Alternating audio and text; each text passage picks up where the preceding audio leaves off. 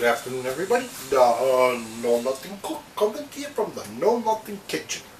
And today, we're going to try, I have here from my uncle, it's an old, the Bull's Head hot dog chili sauce. There used to be an old diner in the Bull's Head section of our town, and out of business. This goes back before me, so we're talking 50, 60 years. And my uncle gave me the recipe that they used, and it's the Bull's Head hot dog chili sauce recipe. Now, you know me, got to change it because it calls for 1 onion chopped, which I already did, but about a medium-sized onion, and 2 teaspoons of cumin, which I don't have, so we're not going to have cumin in this. 1 teaspoon of oregano, 2 teaspoons of chili powder, 2 teaspoons of paprika, 1/2 teaspoon of red pepper, which will probably become a teaspoon or 2, 1/4 teaspoon of garlic salt. I used 2 cloves of garlic chopped, and there's garlic. This is going to be strong.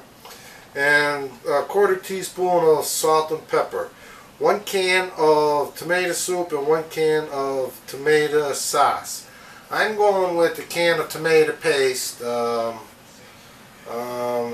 18 ounce, because it says here that you got to simmer it for 1.5 to 2 hours. I'm not going to simmer it for 1.5 to 2 hours. Too darn hot. Better summer here. So I'm going to go with the paste, and plus I don't want it to be wet. If it's too wet, if it's too dry, I will add a can of tomato puree today instead of sauce, because that's what I have in my hand. But we'll take it from there. This recipe will be down there. And 1 pound of hamburger. And what we're going to do is, instead of vegetable oil or olive oil, which I have a little olive oil, I'm going to use coconut oil, because I'm getting really addicted to this coconut oil. I really like it. So we'll put about a tablespoon of coconut oil in the pot. We'll saute the onions and garlic, and then I'll add the hamburger, and I'll brown the hamburger good. I'm going to really cook it good, almost, I guess you would say, like a well done almost. So it's you know, all the pink will be out of it, and then I'll add all the ingredients, stir it up, and we'll see what it looks like. I'll be back. I like to use cast iron. I think cast iron is the best for cooking. I use it as much as I can. The coconut oil, my understanding, doesn't really burn, and it's real good. But we'll put this on for 2 or 3 minutes till they're slightly opaque, and then we'll add the beef, and we'll cook everything down. And cast iron gets really hot too, so you got to be careful. You got to make sure you have your pink mints, or they also give you, oh, there it is. They also give you one of these things here too, like when you buy them. This here fits right over there. Let you grab it, but you got to stay on top of it because cast iron gets really hot. And we're gonna add the beef, and I'm assuming for people like Madison, see, Iowa, who don't eat hamburger, you can probably do this with sausage or veal, or no, sausage is pork, veal, lamb. I'm sure it's gonna be every bit as delicious. And then you get the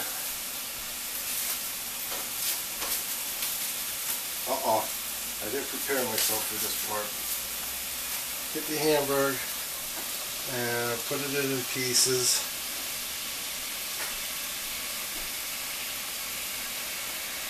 And get it in there, and then cook it around, break it up as much as possible. Now the reason why you want to get this in a little bit quicker before they really get opaque is you don't want to burn the garlic. In fact, you could probably, and they probably even take and put the garlic in afterwards if you want. But I think that with the hamburger, 80% hamburger, you get a lot of fat. I think it's going to cool the garlic down. And okay, you see how that started? Roll the back.